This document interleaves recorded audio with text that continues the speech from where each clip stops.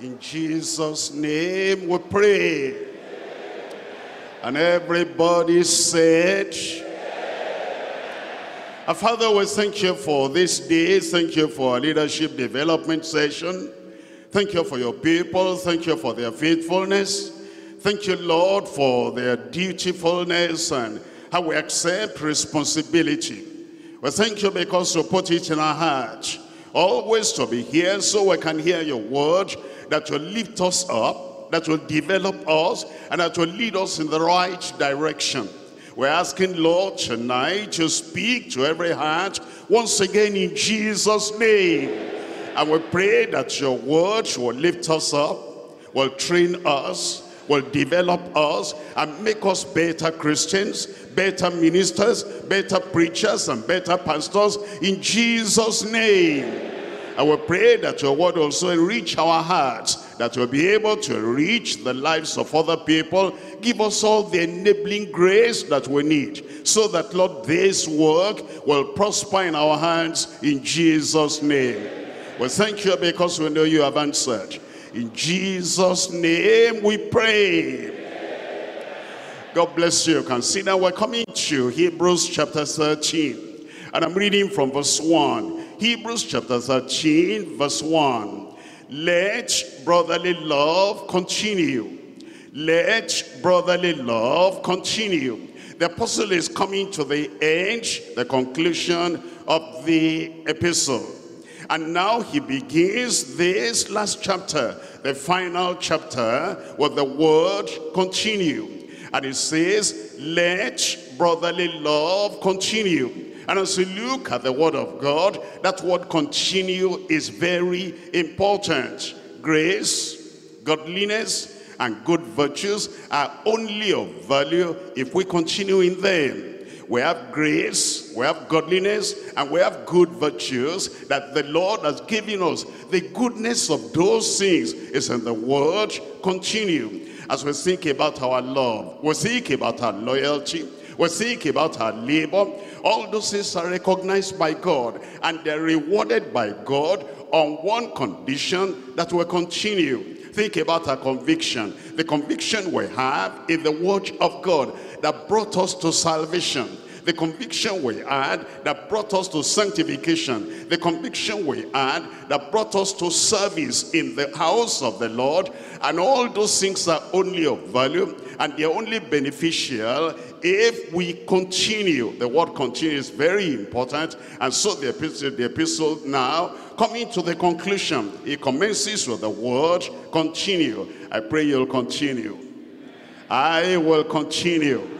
Look at John. I'm looking at John chapter 8, and I'm reading from verse 31. John chapter 8, and we're reading from verse 31. It says, then said Jesus to those Jews which believed on him, if ye continue. Here is Jesus Christ, our Savior. He knows everything about salvation. He is the very Savior, is the foundation of that salvation. And now he tells us the word continue goes along with salvation. If ye continue in my word, then are ye my disciples indeed. It tells us in chapter 15 of John chapter 15, and I'm reading here from verse 9. In verse 9 it says, as the Father has loved me, so have I loved you. Continue ye in my love. That word continue again appears there, and it's saying, yes, I possess the love of God.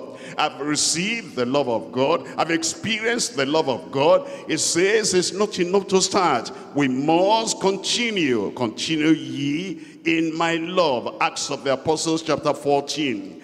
In Acts of the Apostles chapter 14, reading from verse 22. Acts chapter 14, verse 22, confirming the souls of the disciples and exhorting them to continue in the faith. We came to the faith, born again.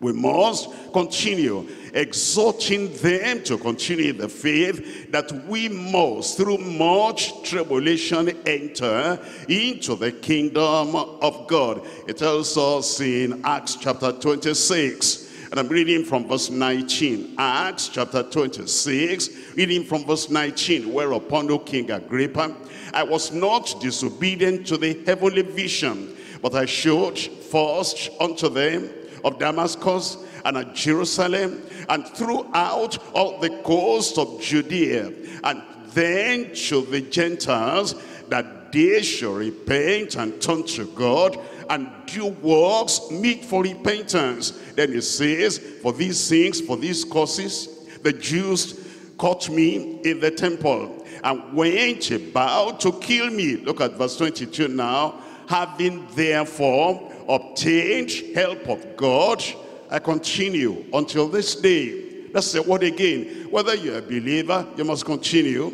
Or a worker, you must continue. Or a minister, you must continue. Or an apostle, you must continue. The word continue must be very significant in our lives, in our experiences. If we're going to reach out until the very end, what God wants us to do. Romans chapter 11, I'm reading from verse 22. Romans chapter 11, and we're reading from verse 22. It says, behold therefore the goodness and the severity of God on them which fail, severity, but toward thee goodness. Look at the condition.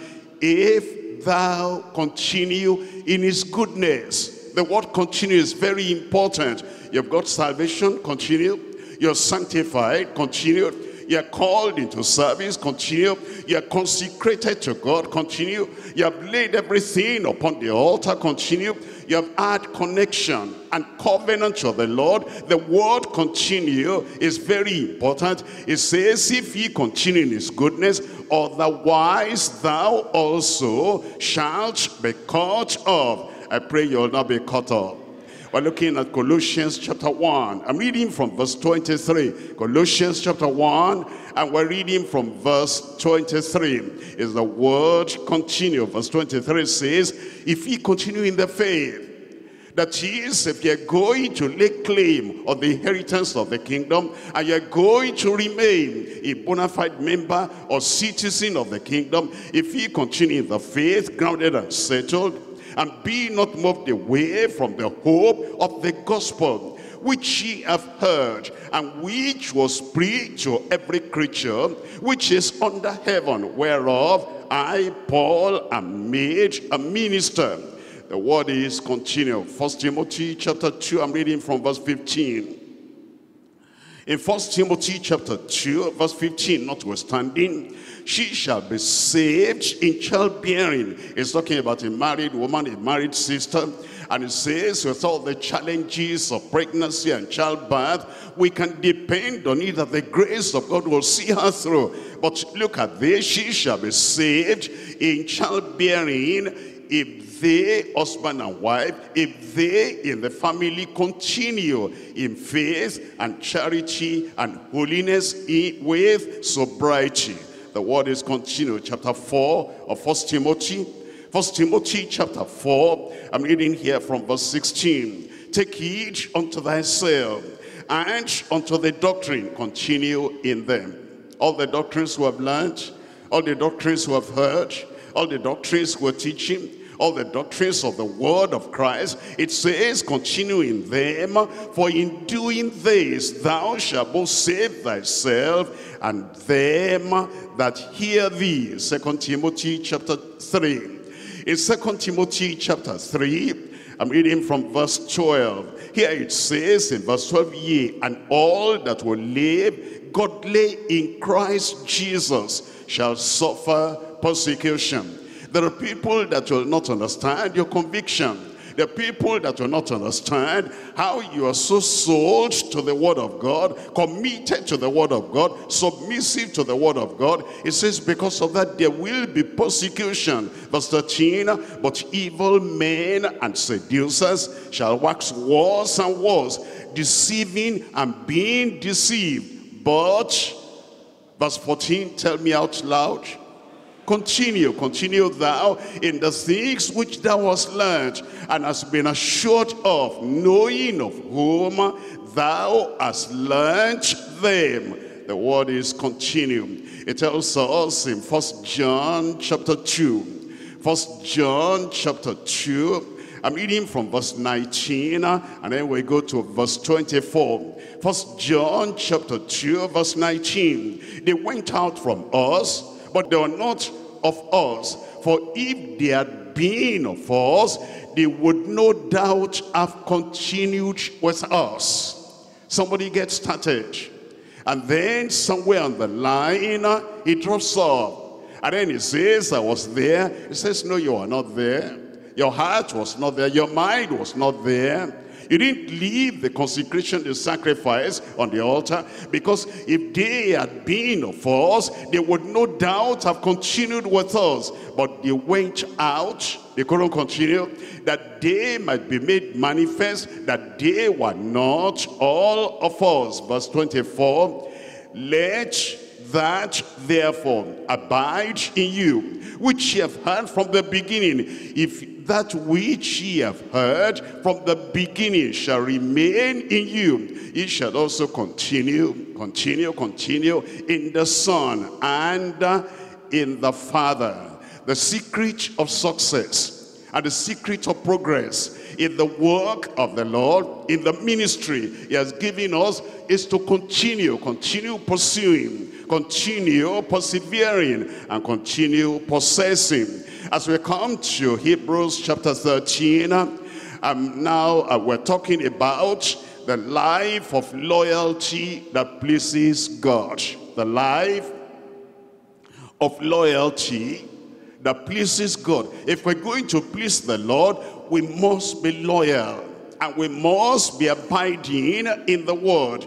As we come to Hebrews chapter 13, from verse 1 all through to the end, there are three things we're looking at. Number one, the practical hospitality of true ministers. The practical hospitality of true ministers. Number two, the perpetual humility in teachable members. We're all members of the body of Christ. As we became born again, we became children of God. And there must be that humility that is perpetual and will remain teachable in the kingdom of God. We receive from him and then we give it out. We're teachable and then we're able to teach others. And we get into the depths of the understanding of the word of God. On the basis of that, we're able to reach out to the people he has put under our ministry. The perpetual humility in teachable members. Number three, our preserved heritage or triumphant mastery. We don't remain babes, we master our difficulties, we master our challenges. And as we have that triumphant mastery, then we have our heritage preserved unto us. Number one, the practical hospitality. Number two, the perpetual humility. Number three, our preserved heritage. Let's come to point number one. The practical hospitality of true members. I'm reading from Hebrews chapter 13, reading from verse 1. Let brotherly love continue. And then as it talks about the love, it's going to show us now the practical manifestation and the practical demonstration of such love. It's not just something we have on paper. It's not something we have as a theory in the mind. It's not just something we put like a doctrine. Let brotherly love continue. We're members of one another. We belong to the same spiritual family. God is our Father, and the Holy Ghost is our helper, and Jesus Christ is our Savior, and he brought us into the family of God. And he says, as brothers and sisters, as members of the body of Christ, we feel for each other, we relate to each other. And if people have challenges or problems, it's like with them, we identify with them. And so he tells us now the practical implication of that love. It tells us the proper demonstration of that love in verse 2. It says, be not forgetful to entertain strangers. Why did he say that? because you see, as life goes on, we've had some experiences, and we've had some of our fingers burnt because of the people that beat the finger that fed them. And because of those bad experiences, you got somebody into your house and then they stole something away, and you got somebody to come and live with you to provide accommodation, and then they did some unheard of things that were terrible. We're likely to forget and say, forget about it, I'm not going to do that again. It says, don't do that. Be not forgetful to entertain strangers. Why? For thereby some have entertained angels unawares. It's talking about Abraham. Those angels came, they were like men, and then they began to talk to him, and then they realized this is God, and then the two angels are going to Sodom and Gomorrah. And then you think about Lot that saw those angels and said, you cannot remain outside, come in. And he was thinking that they were men and he wanted to protect them. They entertained strangers, and then they turned out to be angels unawares. He's thinking of the mother of Samson, that she said to the husband, a man of God saw me and said this. And then they, but what's his name? And he asked of his name, and they prayed, let that man of God come again. They were thinking it's a man, and yet it's an angel of God. He's thinking of Gideon. Gideon that, the angel confronted and told things. There are people that have entertained angels unawares. He said, it may still happen again. And so don't close your eyes and don't close your mind to the needs of strangers around you. It says in verse 3, remember them that are in bonds, those who are in prison, those who are under persecution, and those who are in chains, and they have some peculiar problems that they're going through, they are suffering. Remember them. He had said in verse 2, don't forget. It says now in verse 3, remember them that are in bonds as bound with them, and them which suffer adversity as being yourselves also in the body. It says, put yourself in their shoes. Put yourself in their place and think like they will be thinking. If you were in that condition, what care would you want? What help would you request? And what kind of support and provision would you want to have? It says, do exactly the same thing unto them. Let's look at John chapter 13. John chapter 13. Reading from verses 34 and 35. John chapter 13, verse 34. A new commandment I give unto you, that ye love one another. And what the apostle was saying in Hebrews chapter 13 is an amplification of this, explanation of this. It's an exposition of this, and it's telling them this is not theory. This is something practical. You need to go out of your way and think of the need of that brother, think of the need of that sister, even think of the need of a person that you might not have met before, of the stranger. And it's the new commandment that Christ has given. If you're newborn in Christ, if you're a new creature in Christ, if you come into the new covenant, this new commandment must be part of your life. You must understand that other people are suffering. You must not be thinking about yourself alone. I need this, I need that, I need protection, I need warmth, I need fellowship, I need love. Other people too have need, and stretch out your hand of need to other people, and don't be selfishly thinking about what you want, what you desire, only for yourself alone. A new commandment I give unto you, that ye love one another as I have loved you, that ye also love one another. And it says, by this shall all men know, not by your profession, not by your testimony, and not just by your witness, and not just by the name or the title you carry. It says by this love, practical love. It says by this love, this hospitality, and this giving of yourself out to other people. By this shall all men know that ye are my disciples, if ye have love one toward another. And then it tells us in 1 Peter chapter 4. 1 Peter chapter 4, here reading from verse 9. In 1 Peter chapter 4 verse 9, use hospitality. The word hospitality means just care for other people, love other people, and plant something good in the lives of other people. Cheer up other people, lift up other people, and solve the problems of other people in every practical way you can. It says use hospitality one to another without grudging. Without grudging. I did this before, and you know what came out of it? I helped somebody before, but you know how they repaid me. It says don't grudge, just go ahead and keep on loving. In fact, the Lord is telling us that even the judgment of the last days will incorporate this kind of hospitality. Practical things that we do to the other people that have any need. We don't allow people to just be crying and shedding tears without wiping those tears away.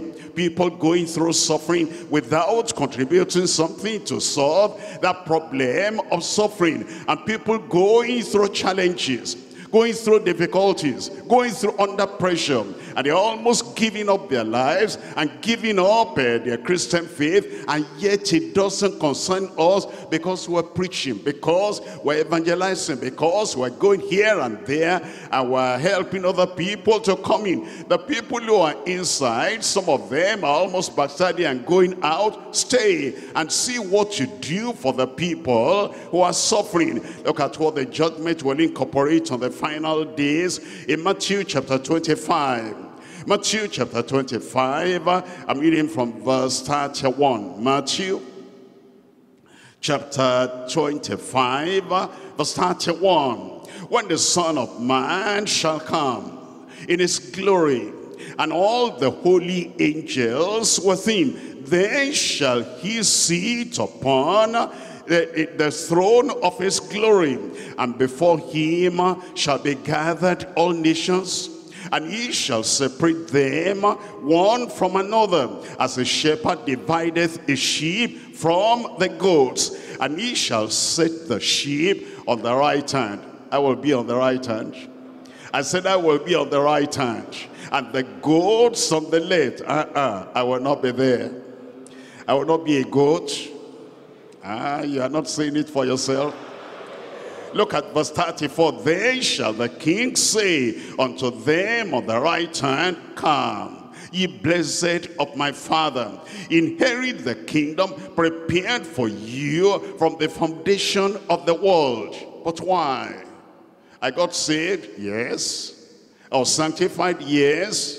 I demonstrated that salvation in a practical way. That's why you go in. I demonstrated that sanctification, the pure heart that is cleansed and purged from all forms of self-centeredness. You demonstrate that. That's how you go in. It's not just, head knowledge salvation, head knowledge sanctification.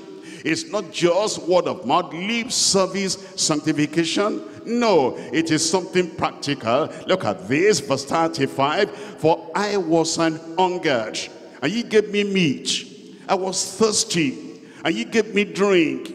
I was a stranger, and ye took me in. That's what the word of God is reminding us. Don't just think about yourself. Help somebody. Don't just think about yourself. Feed somebody. Don't just think about yourself. Clothe somebody. Don't just think about yourself.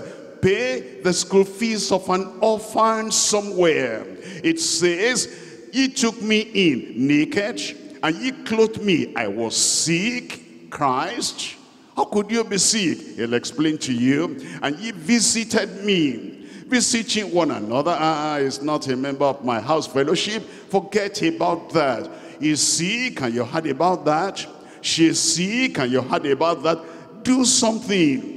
and not just go empty-handed. They don't have food, they're suffering, they're hungry, they're dying. Do something. And you happen to be in the medical field and you hear that a brother, a sister has a need like this. Do something you can do to alleviate their suffering and to raise them up from the bed of affliction. It says in verse 36, naked, and ye clothed me. I was sick, and ye visited me. I was in prison, and ye came unto me. Then shall the righteous answer him, saying, Lord, when saw we thee an hungered, and fed thee, or thirsty, and gave thee drink? When saw we thee a stranger, and took thee in, or naked, and clothed thee? Or when saw we thee sick, or in prison, and came unto thee? Look at the answer in verse 40. The king shall answer and say unto them, verily I say unto you, inasmuch as ye have done it unto one of the least of these my brethren, tell me out aloud, you have done it unto me. When you do anything good like that to a fellow brother, a fellow sister, or even a neighbor, somebody who does not know Christ, and through that help, and through that hospitality, and through that way, you bring them into the kingdom, Christ is going to reward you. Look at verse 41. Then shall he say also unto them on the left hand, depart from me, ye cursed, into everlasting fire, prepared for the devil and his angels. For I was an hungered, and ye gave me no meat. You ate all your food by yourself. You spent all your money on yourself. And you had all the conveniences of life, and everything was only spent on yourself. And Jesus says, I was an hungered, and ye gave me no meat. I was thirsty, and ye gave me no drink.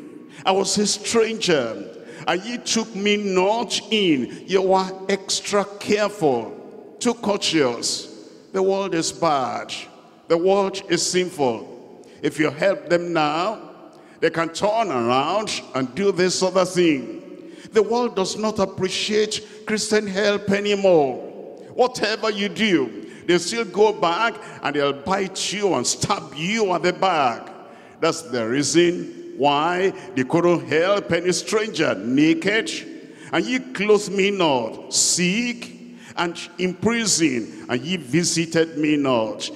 Then shall they answer him, saying, what's the next word there?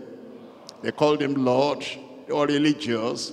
They called him Lord. They knew the theory of him being Lord, and they knew the mental assent of calling him Lord. Lord, when saw we thee an hungered, or thirst, or athirst, or a stranger, or naked, or sick, or in prison, and did not minister unto thee? Then shall he answer them, saying, verily I say unto you, inasmuch as ye did it not to one of the least of these, for whom I died. He died for everyone. And he doesn't want them to perish without being saved. And you saw them, and you could have helped them, keep them alive until they hear the gospel, until they know the Lord. But you allowed them to die without having Christ or salvation in their lives, because I don't know him. It's a Samaritan. It's a stranger. And you couldn't go out of your way and forget all about the theory of what you are thinking about. It says, because you did it not to one of the least of these, you did it not to me. And these shall go into, tell me out aloud, everlasting punishment. You see that? Because the salvation they professed and the lordship of Christ they professed was only theoretical. He didn't have any milk of human sympathy. He didn't have any kind of empathy and to be under their skin and to see what other people are suffering and to bear the suffering and help them. But then it says, but the righteous unto life eternal. Thank God I'll be there. I say, thank God I'll be in heaven. Romans chapter 12. Romans chapter 12, we're reading from verse 13. In Romans chapter 12, reading here from verse 13, distributing to the necessity of the saints. Some of the saints are poor. Some of the saints are hungry. Some of the saints are homeless. Some of the saints are under persecution. Some of the saints are suffering ill treatment. Some of the saints are accused wrongly. And they are charged, maybe they are charged to court, local court. And they don't have anything to bail themselves out. The saints, they're innocent. And yet, you can help. You can give some time and look at their case and help them out. Distributing to the necessity of the saints. Giving to hospitality. Bless them which persecute you. Bless and curse not. Rejoice with them that do rejoice. Weep with them that weep. Be of the same mind one toward another. Mind not high things, but condescend to men of low estate. Be not wise in your own conceits. Too calculating. You're calculating, I'll do it this way, I'll do it this way, so that I will not get involved with, having to help anybody. I'll pretend as if I didn't know. Be not wise in your own conceit. The Spirit of God is talking to you. And there's a person there, there's another person there. You can help. Offer a helping hand. Show some love. Be not wise in your own conceits. Recompense to no man evil for evil. Provide things honest in the sight of all men. If it be possible, as much as lies in you, live peaceably with how many people? All men. Those who are high, those who are low, those who are simple, those who are difficult, those who are easy to live with, those who are difficult to live with. It is yours to maintain that peace because you want to get to heaven. If it be possible, as much as lies in you, live peaceably with all men. Dearly beloved, avenge not yourselves, but rather give place unto us. For it is written, vengeance is mine, I will repay, says the Lord. Therefore, if thine enemy hunger, tell me, if my enemy hunger, I will, I've lost my crowd. I will feed him. Somebody there, I will feed him. If he's thirst, give him drink. I will give him drink. There should be no retaliation in the life of any child of God. You are born again, you're a child of God. No retaliation, no revenge. He threw that at me. Wait a minute and see what I'm going to throw back at him. That's not a Christian.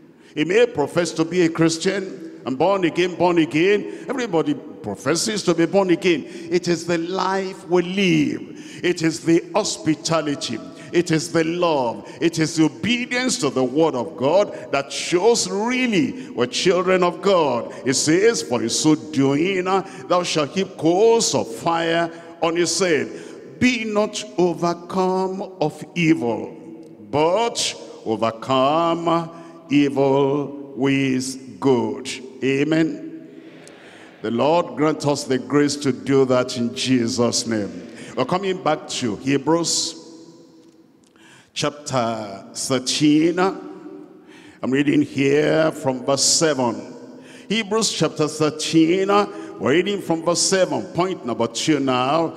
The perpetual humility in teachable members. Perpetual humility in teachable members. Look at it in verse 7. Remember them which have the rule over you, who have spoken unto you the word of God, whose faith follow, whose lifestyle follow, whose expression of faith follow, whose endurance of faith follow, whose sacrifice of faith follow, whose lifestyle follow. Remember them. Those are leaders, our pastors, the ones who teach us the word of God. It says we shouldn't forget them and live our lives independent of them. They have rule over us. They control the direction we go. They teach us the word of God. We must remain teachable. And it says, whose faith follow, considering the end of their conversation, considering the outcome and the product of the lifestyle. Look at verse 17. Obey them which have the rule over you. There should be this connection between the teacher and the student, between the preacher, the pastor, and the members, between the leader and the followers. It is a connection of obedience to the word of God. Why? Because they're not saying their own opinion. They're not telling you, this is what I like, this is what I want. They're telling us the word of God. They are the channels through which the Almighty God is revealing his mind unto us. And actually obeying them is not really obeying them, it's obeying the Lord's word that they're teaching us. Obey them that have the rule over you, and submit yourselves, for they watch for your souls. They're not looking for our money. They're not looking for, to get something from us. They're watching over our souls so that we will get to heaven. And it says that they may do each with joy. It says a day that must give account. They'll give account. If you never expose yourself to your pastor, to your leader, if you never expose yourself to the one, your shepherd, whom God has put over you, and you're always hiding, you're behind the screen somewhere, behind the curtain somewhere, and then you're always hiding, and he knows nothing about you. It says you must give account. How is going to give account? And then it says that they may do it with joy and not with grief, for that is unprofitable for you. The Lord is telling us that we need to recognize, as well as respect, as well as obey the leaders that God has put over us. We're looking at 1 Thessalonians chapter 5. 1 Thessalonians chapter 5, I'm reading here from verse 12. 1 Thessalonians chapter 5, reading from verse 12. And we beseech you, brethren, to know them which labor among you and are over you in the Lord, and admonish you. They're teaching us, they're counseling us, they're leading us in the way of righteousness. And it says we should know them, recognize them. Look at verse 13. And to esteem them very highly in our mind, in our thoughts, in our appreciation. And we're looking at the better side, the good side of their ministry. Look at how they labor on us. Look at how they preach unto us. And look at how they search deep into the word of God and reveal that to us. Esteem them very highly in love for their work's sake, for their ministry's sake, and be at peace among yourselves. The Lord give you understanding. And the Lord make that practical in every one of our lives in Jesus' name. We're looking at 1 Timothy chapter 5, verse 17. 1 Timothy chapter 5, I read from verse 17. Let the elders that rule well be counted worthy of double honor.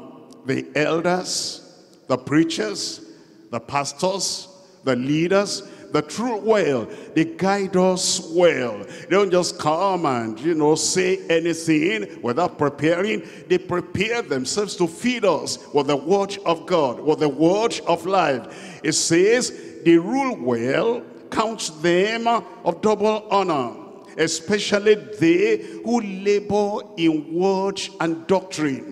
That means we have many kinds of leaders. There are some leaders over there, but hey, there's this special leader, and he labors in the word, and he labors in doctrine. It says, count them of double honor. 1 Corinthians chapter 16. In 1 Corinthians chapter 16, I'm reading from verse 15 and verse 16. 1 Corinthians chapter 16. Reading from verse 15. I beseech you, brethren, ye know the house of Stephanas, that it is the first fruits of Achaia, and that they have addicted themselves to the ministry of the saints. These are leaders. They're committed. Sacrificially, they give of what they have. Even when it appears they're getting to the edge of their strength, they still keep on laboring because they are addicted to the ministry of the saints. Look at verse 16. That ye submit yourselves unto such. They're feeding you.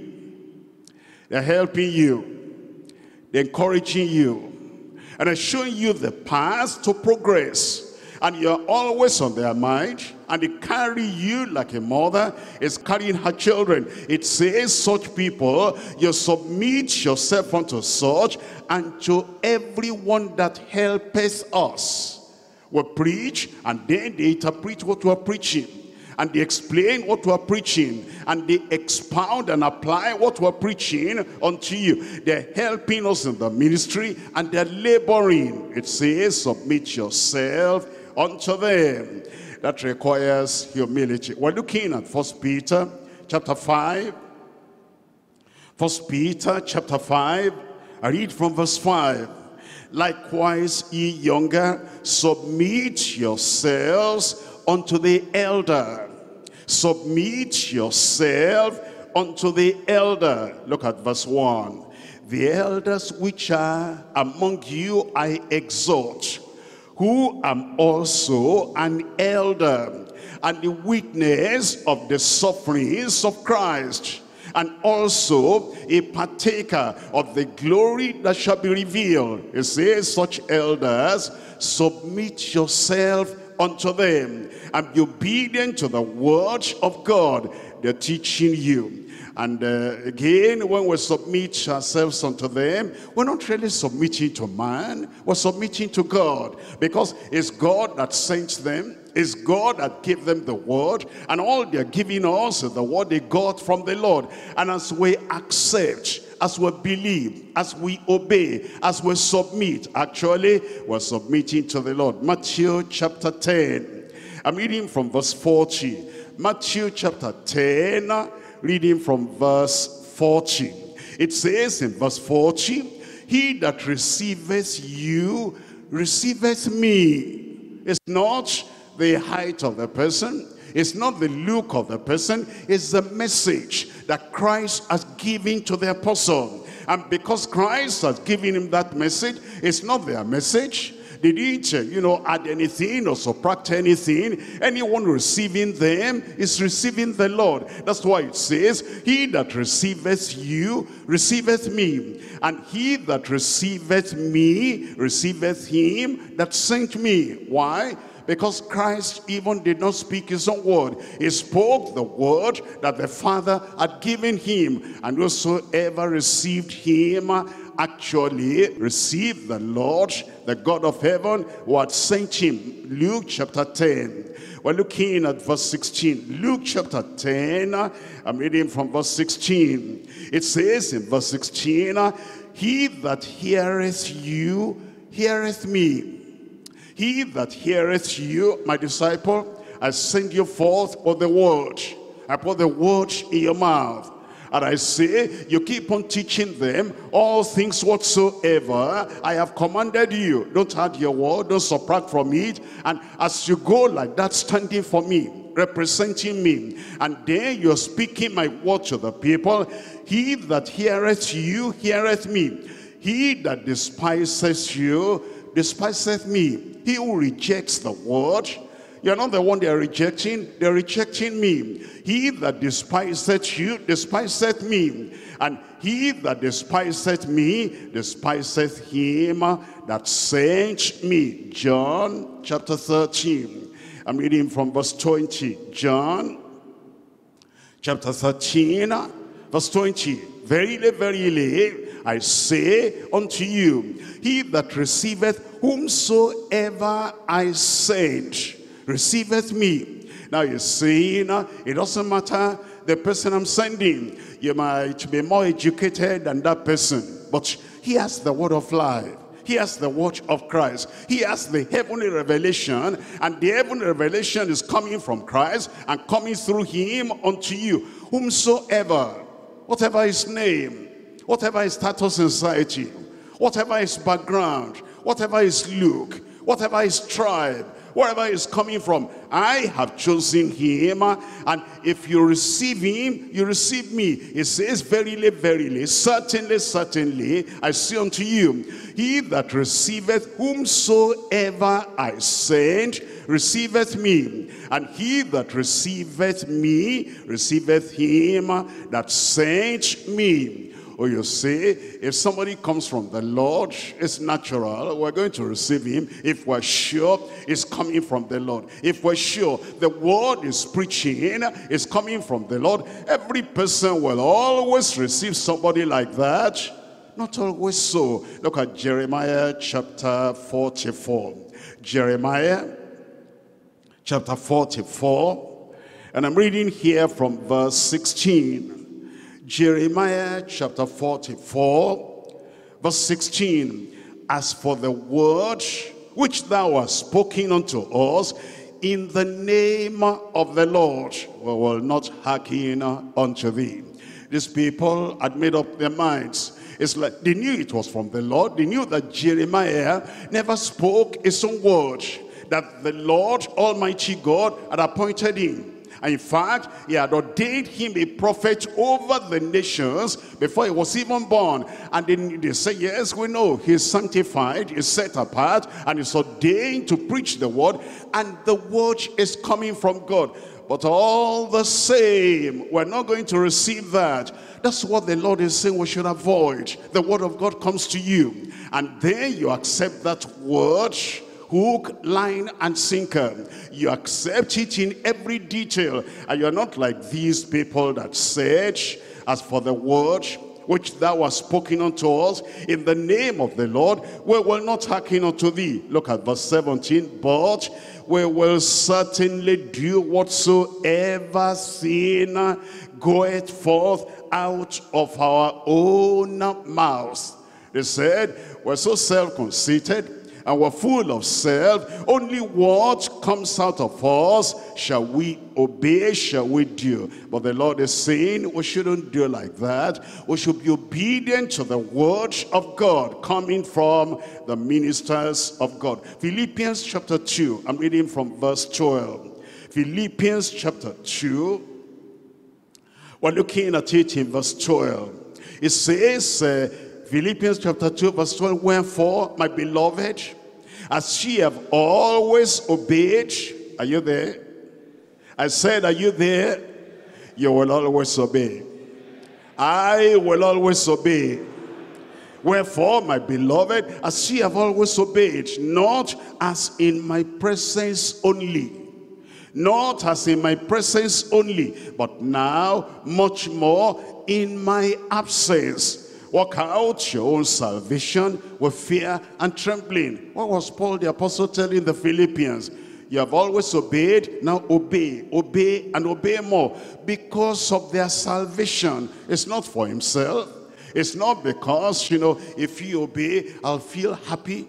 If you obey, I'll be on top of the world. If you obey, I'll be very grateful that my ministry is profitable. It says, no, it's because of your salvation. Because if you reject the word, then the Lord will reject you. be obedient. You'll be obedient in Jesus' name. 2 Thessalonians chapter 3. 2 Thessalonians chapter 3. We're reading from verse 14. 2 Thessalonians chapter 3. And we're reading from verse 14. In verse 14 it says, if any man obey not our word by this epistle. If any man obey not our word by this epistle. Hey, Paul, hold on. Who do you think you are? If anybody obeys not our word, it says you too, hold on. It says all scripture is given by inspiration of God. The epistle he wrote to them was given by inspiration of God. He knew it came from God and he passed it on to them. But he said, because we are the people that preached it, that's why he said our word, but still the word of God. And if anyone does not obey that word that he has given to them in this epistle, note that man, have no company with him, that he may be ashamed. Don't partake, don't be a partaker with the people that reject the word of God, that trample the word of God on the ground, and that they want to substitute the word of God with another gospel, a cheap gospel that does not save. I pray God will give us wisdom. Somebody there shout amen. 1 Peter chapter 1, I'm reading from verse 22. 1 Peter chapter 1, verse 22. Seeing ye have purified your souls in obeying the truth. The heart needs to be purified. And self has to go away.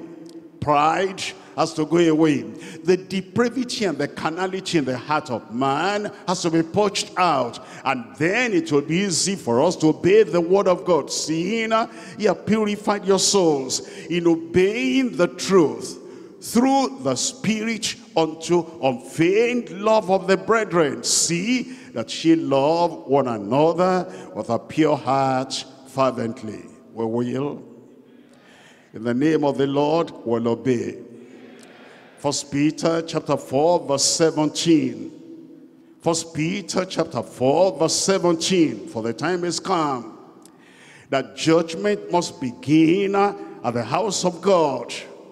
And if it first begin at us, what shall the end be of them that obey not the gospel of God? Disobedience has a price. It's very costly. When we're disobedient to the word of God, maybe because we didn't know the chapter and the verse, it's coming from the preacher, it's coming from the pastor, and we'll say, no, I've made up my mind, I'm not going to just obey everything it says. We'll be the loser.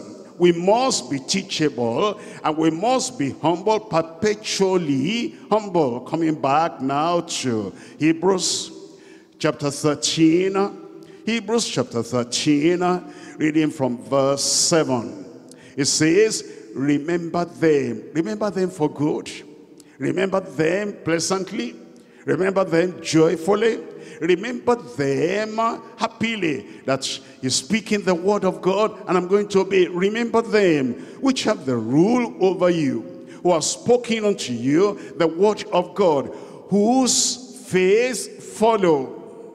They're considering the end of their conversation. Verse 17, obey them, don't just remember them. Obey them, don't just appreciate them.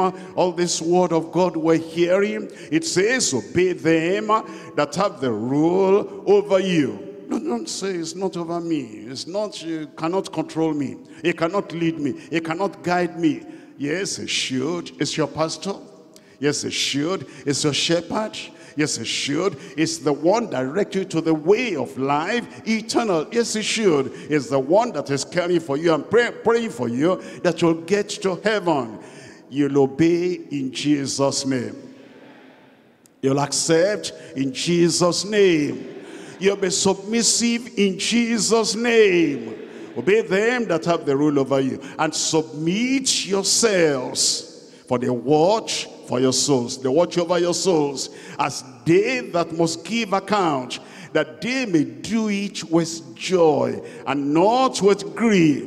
What does that mean? It means that if you are not obedient, if they are faithful to God, they still have to keep on preaching, and they still have to keep on counseling, and they still have to keep on directing the way of the Lord. Even if you refuse, they still have to keep on doing the work of God. But look at this, for that is unprofitable for you. You will not benefit from the great ministry of the ministers and the preachers if you are not obedient to the word. I'll be obedient in Jesus' name. I said I will be obedient in Jesus' name. Isaiah chapter 1. Isaiah chapter 1, reading from verse 19. If ye be willing and obedient, ye shall eat the good of the land. Ye shall eat the good of the land.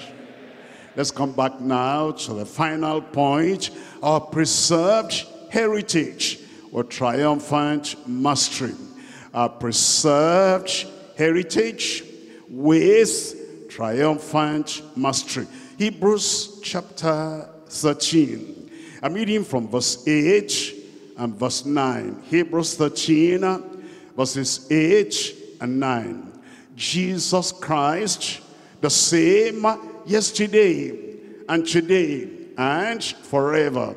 On the basis of that, Christ remains the same. It does not change. His word has not changed. His demand has not changed. His authority has not changed. And his condition of righteousness and holiness before we get to heaven, that has not changed. His office, his ministry as Savior, as Sanctifier, as Baptizer in the Holy Ghost, as Healer, as Redeemer, as Deliverer, has not changed. The one that is still coming back, and he said is coming again, he has not changed. Jesus Christ, the same yesterday and today and forever. Be not carried about with diverse and strange doctrines, as if God has changed, as if Christ has changed, as if the interpretation of the word of God has changed. False doctrine coming in, strange doctrine coming to you, diverse and different opinions coming to you. Be not carried about with diverse and strange doctrines, for it is good, a good thing, that the heart be established with grace. The grace that saved, you're established in that. The grace that sanctifies, you're established in that. The grace that propels you and makes you to pursue the work of God, you are established in that. Your heart is steadfast. Your heart is established. You're not waving here and there, moving here and there, moving with the wind. And then it says, and not with meats, which have not profited them that have been occupied therein. Why does he tell us that we should not be moved, we should not waver because of all these winds that blow? We're looking at Matthew chapter 24. Matthew chapter 24. I'm reading from verse 11. This is the condition of what will be happening at the end of the world, which has come upon us. Matthew chapter 24, verse 11. It says, and many false prophets shall rise and shall deceive many. That's why people are wavering. That's why people are confused. That's why people are getting into strange doctrine. And it says, because iniquity shall abound, the love of many shall wax cold. But he that shall endure unto the end, tell me out aloud, the same shall be saved. And this gospel of the kingdom, that same gospel at the time of Jesus, that same gospel that the apostles emphasized and preached, this gospel of the kingdom shall be preached in all the world for a witness unto all nations, and then shall the end come. Look at verse 35. Verse 35, heaven and earth shall pass away. Tell me the rest of that verse. Heaven and earth shall pass away. Tell me the rest. But my word shall not pass away. Every doctrine he taught, every word he spoke, every declaration he made, everything he said, from the precepts to the promises to the prophecy, everything abides the same, because Jesus Christ is the same yesterday and today and forever, and his words abide ever. Romans chapter 16.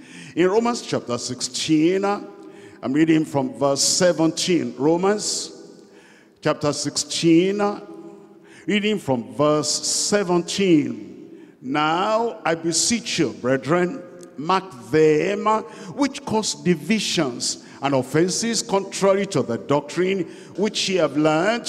What do? And avoid them. For they that are such serve not our Lord Jesus Christ, but their own belly, and by good words and fair speeches deceive the hearts of the simple. Remain in the word, abide in the word. Galatians chapter 1, reading from verse 6. Galatians chapter 1, reading from verse 6. I marvel that ye are so soon removed from him that called you into the grace of Christ, unto another gospel, unto a perverted gospel, unto divers kinds of gospels, unto strange gospel. I marvel that you are so soon removed from the true gospel and from the true grace of Christ unto another gospel, which is not another, but there be some that trouble you and will pervert the gospel of Christ. But though we or an angel from heaven preach any other gospel unto you than that which were preached unto you, let him be accursed. Whatever his name, whatever his title, whatever his profession, wherever he's coming from, let him be accursed. If somebody is under the curse of God, can he get to heaven? No. Those who pervert the gospel and they go into strange doctrine, diverse doctrines, confusing doctrines, things that are not established in the words of Christ. It says they are cursed. As we said before, so say I now again, if any man preach any other gospel unto you than that we have preached, ye have received, let him be accursed. We're coming to 1 Thessalonians chapter 5. 1 Thessalonians chapter 5, verse 21. 1 Thessalonians chapter 5, verse 21. Prove all things, hold fast that which is good. Prove all things. You hear anything from anybody, you have your Bible, compare it with the scriptures. Compare it with what you have been learning. If it's different from what you have been learning, say that's a deviation. That's going into error. That is false. That's not right. It says you hold fast that which is good. In 2 Timothy chapter 1. 2 Timothy chapter 1, reading from verse 13. 2 Timothy chapter 1 verse 13. Hold fast the form of sound doctrine. Don't abandon it. Hold it fast. The form of sound doctrine, which thou hast heard of me, in faith and love, which is in Christ Jesus. Hold fast the word of God. Don't deviate. Don't drop the truth. Take it yourself. 1 Timothy chapter 4. From verses 15 and 16. 1 Timothy chapter 4, verses 15 and 16. Meditate upon these things. Give thyself wholly to them, completely to them. Immerse yourself in the word of God. Drink in the word. And make sure that the word, you're soaked with the word. You meditate upon the word of God, and you're giving yourself without reservation unto that word. It says that thy profiting may appear to all. Verse 16, take heed unto thyself and to the doctrine. Continue in them, for in doing this thou shalt both save thyself and them that hear thee. I pray we'll hold on to the word to the very end. Hebrews chapter 3. Hebrews chapter 3. Reading from verse 6. Hebrews chapter 3. I'm reading here from verse 6. In verse 6, but Christ as a son over his own house, whose house are we, if we hold fast. You see that? Every part of scripture reminding us that this is what we have to do. That we don't get into strange doctrine and diverse opinions. If we hold fast the confidence and the rejoicing of the hope firm unto the end. Verse 12, take heed, brethren, lest there be in any of you an evil heart of unbelief in departing from the living God. But exhort one another daily, while it is called today, lest any of you be hardened through the deceitfulness of sin. For we are made partakers of Christ, if we hold, you see that? We're made partakers of Christ, and we're going to inherit what he has gone to prepare for us. If we hold the beginning of our confidence steadfast until when? Until the end, you'll hold fast in Jesus' name. Jude chapter 1, reading from verse 3. Jude, verse 3. Beloved, when I gave all diligence to write unto you of the common salvation, it was needful for me to write unto you and to exhort you, that ye should earnestly contend for the faith which was once delivered unto the saints. There's no other faith, there's no other gospel, there's no other doctrine. That same faith, that same gospel, that same word that was once for all delivered unto the saints, you earnestly contend for it. Revelation chapter 2, verse 25. Revelation chapter 2, reading from verse 25. But that which ye have already, hold fast till I come. No strange doctrine, no new doctrine, no modern day psychedelic doctrine. The word of God, the very words of Christ, that which ye have already, that produce salvation, that which ye have already, that made us to think seriously on sanctification. That same thing that you have, it says that which ye have already, peace and holiness, without which no man shall see the Lord, hold it fast till I come. And he that overcometh and keepeth my works unto the end, to him will I give power over the nations. Chapter 3, we're reading from verse 11. Chapter 3 of Revelation, verse 11. Behold, I come quickly. Hold that fast which thou hast, that no man take thy crown. You will not lose your reward. You will not lose your crown in Jesus' name. Our preserved heritage with triumphant mastery.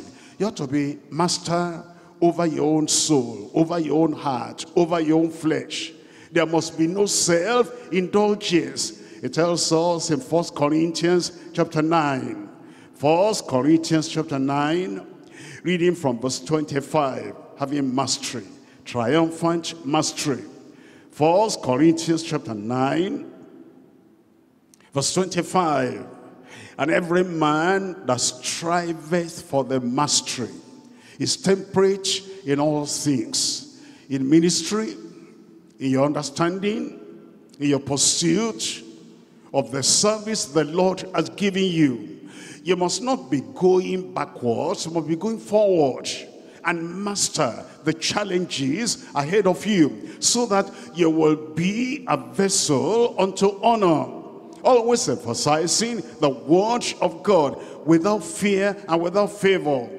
Because it says, every man, every minister that striveth for the mastery is temperate in all things. Now they do each to obtain a corruptible crown, but we are incorruptible. I therefore so run, not as uncertainly, so fight I, not as one that beateth the air. Here is the mastery, but I keep under my body and bring it into subjection, lest that by any means, when I have preached to others, I myself should be a cast away. I pray will not be cast away. 2 Timothy chapter 2, reading from verse 5. 2 Timothy chapter 2, verse 5. And if a man also strive for masteries, you see that in the plural. Check up areas of your life. In this area of your life, maybe you're flabby. That area of your life, you're lukewarm. That area of your life, you're shaking, you're trembling. That area of your life, you're easily shifted. That area of your life, you easily compromise. It says, look at all those areas and then go to the Lord in prayer and be strengthened in the inner man. If any man also strive for masteries, yet you see not crowned, except he strive lawfully. You'll strive lawfully. You'll do the work of God. The work of God will not fail in your hands in Jesus' name. Did I hear an amen? 2 Timothy chapter 4, reading from verse 1. 2 Timothy chapter 4, verse 1. I charge thee therefore before God and the Lord Jesus Christ, who shall judge the quick and the dead at his appearing and his kingdom. Preach the word. Will you? Preach the word. I asked, will you? Be instant in season, out of season, reprove, rebuke, exhort without long suffering and doctrine. For the time will come when they will not endure sound doctrine, but after their own lust shall they heap to themselves teachers having itching ears. And they shall turn away their ears from the truth, and shall be turned unto fables.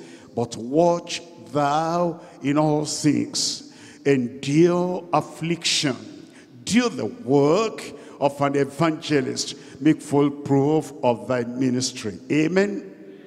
For I am now ready to be offered, and the time of my departure is at hand. I have fought a good fight. I have finished my course. I have kept the faith. Henceforth, there is laid up for me a crown of righteousness, which the Lord, the righteous judge, shall give me at that day, will give you as well. And not to me only, but unto all them also that love is appearing. The Lord will keep you faithful to the very edge. Verse 18, we're going to read this after me. The Lord shall deliver me. Read this after me. And the Lord shall deliver me from every evil work, and will preserve me unto his heavenly kingdom, to whom be glory forever and ever. Amen. He'll preserve your life. You'll not fail. You'll not fall. You'll not backslide. You will not compromise. You'll not go to various diverse doctrines. You will not be disobedient to your pastor. Give me a good amen. We'll follow the example of the faith of the one leading us in Jesus' name. And this work of the Lord will prosper in your hands. Let's rise up and talk to the Lord in prayer, that the word we've heard of being loyal to please God all the days of our lives, having hospitality, practical, humility, perpetual, heritage, preserved, that will become true in every one of our lives. Let the word soak into you, and let the word enrich your life, and benefit and profit by the word we have heard.